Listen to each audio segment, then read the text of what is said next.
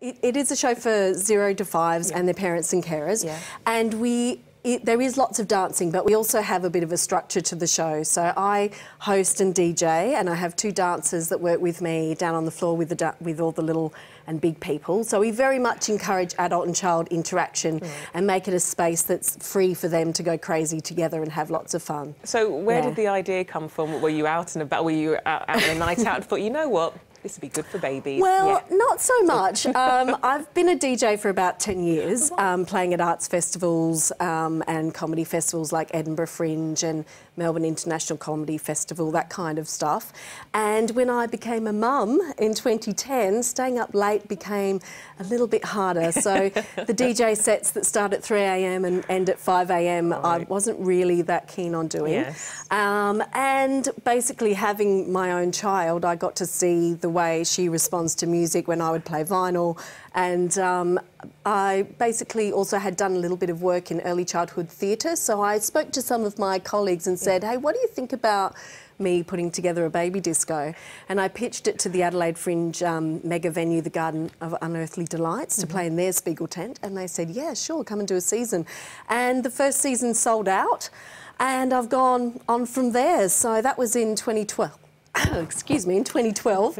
And yeah, I've gone on to play Melbourne, Adelaide, Tasmania, in the bush actually, in Australia as well. And then I moved to London 4 years ago, so I've been playing here as well, and at the Edinburgh Fringe and various other festivals, Brighton, Hull, Stratford-upon-Avon. I've played all over the place. And what is it parents love about this? Why are parents bringing their kids back, and parents getting involved all around the world?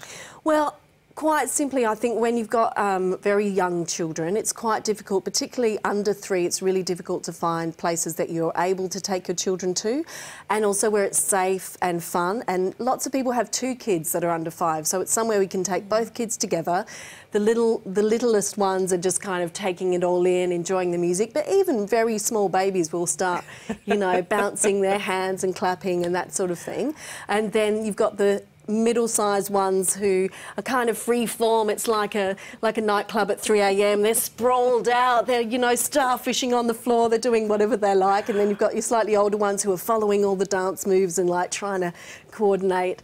And it's just so much fun for the parents because they get out, they all get to expel some energy together, have lots of fun and see how their children react in this environment, which is some of them just, you know, like really staring and kind of just taking it all in, and others go crazy and people are like, I didn't know they like dancing. Pretty much like an adult disco, really. Pretty much. In some ways. I guess the difference is because most people are probably taken, there's not that kind of I have to be cool and, you know, I'm trying to pick up kind of vibe isn't there. So instead it's like free and wobbly and, you know, crazy. I'd say with the home of, the spiritual home of dad dancing and the mum step.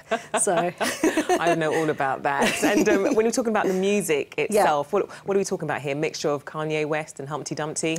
Yeah. Kind of. I don't actually play any Kanye so far, but I'm very much a retro eclectic kind of DJ. So I will play some 50s, I'll play some pop, I'll play retro world, a bit of Latin, but I do play children's music. I know some other kids' discos go, oh, we just play adult music, but I'm not into that. I think we need a bit of fun wiggly woo and a bit of rockabye bear. So that's where we like do actions all together and can get into it. But you can find some great alternative versions of classic songs. For instance, I always close with the Toy Dolls version of Nellie the Elephant, which is just mind-blowing.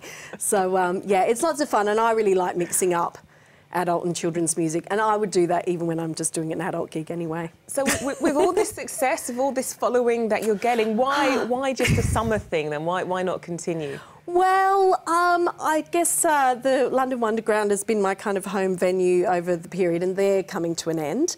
I'm certainly looking for bookings over winter, but I think partly because you can probably hear in my accent that I'm Australian, we'd been thinking about whether we moved back to Australia or not, so I ended up not really booking anything in advance. But at the moment, I am staying in wonderful London. I will be going back to Adelaide for the Fringe next February, so I'll do some shows over there, and then I'll be back again, and the summer will kick off and it'll be back at Brighton Fringe and back at London Wonderground. So, but yes, it would be good to do a few more London shows again.